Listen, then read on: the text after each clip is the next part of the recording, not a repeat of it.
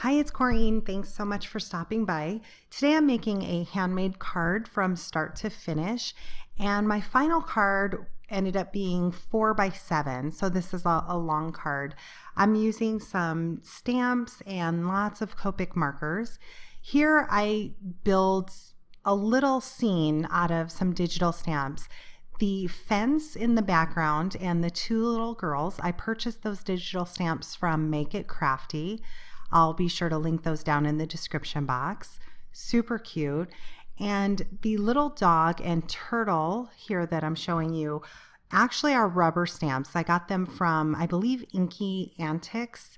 And being that I don't have a lot of rubber stamps, one day I just sat down and stamped them all out on cardstock, scanned them into my computer, and specifically I keep them in my Silhouette Cameo, and this way I can make scenes out of them because that dog is actually quite a little bit larger, so I scaled it down to fit the scene.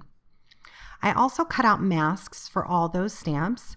I used cardstock, cut them out from my Silhouette Cameo, and on the back of them I'm using the Tombow multi-liquid glue. You just put a little bit of glue and then rub it around with your finger, set it aside, and if you let it dry like that slightly, it becomes repositionable. So here for this large fence, I did that as well. I rubbed the glue on the back. I did let it sit for a minute, but I also stuck it down on another piece of cardstock because I really wanted to take a lot of that tact off. I didn't want it to be too sticky for me. And in the end, it worked out perfectly. So I placed all my masks down. I'm going to use some 3M Post-it tape, and I'm going to put a line down to mark off my grass area and my sky area. And for those, I'm going to do a little bit ink blending for a base.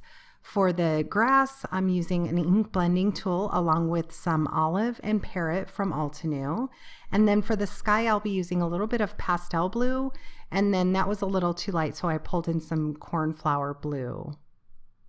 So I'm doing this very lightly. It's kind of hard to tell because I did have to speed this video up, but I'm wiping most of it off on another piece of cardstock there, just so when I take it to my image, it's pretty light.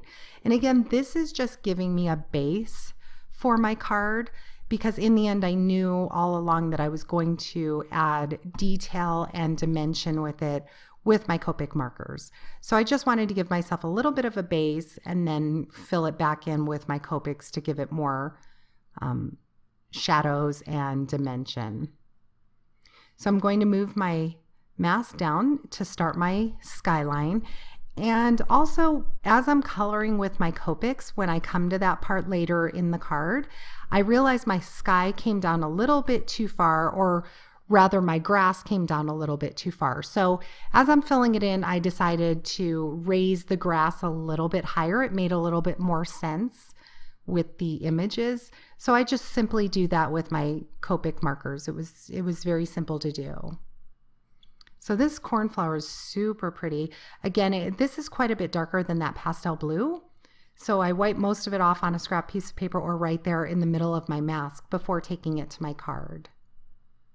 I also wanted to add some clouds in. So I'm going to pull out a stencil that I made, again using my Silhouette Cameo. I just cut that out from some transparency paper, and I'm lightly going over that to give a few little clouds in the background. I knew in the beginning of making this that I was going to be making this into a longer card, and I knew it was going to be approximately a 4x7.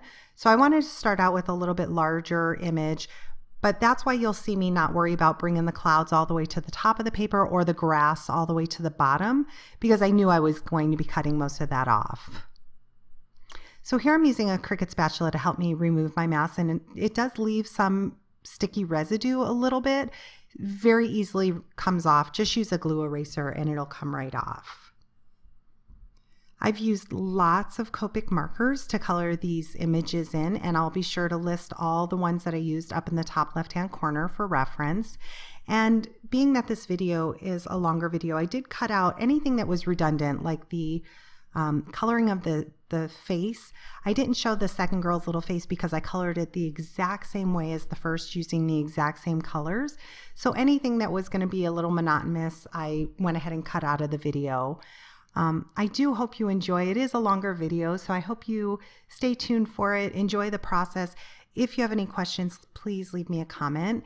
And like I said, I will be sure to link down the images that I purchased down in the description box for all of these little characters. Thanks so much for watching. Have a great day, and I hope you enjoy.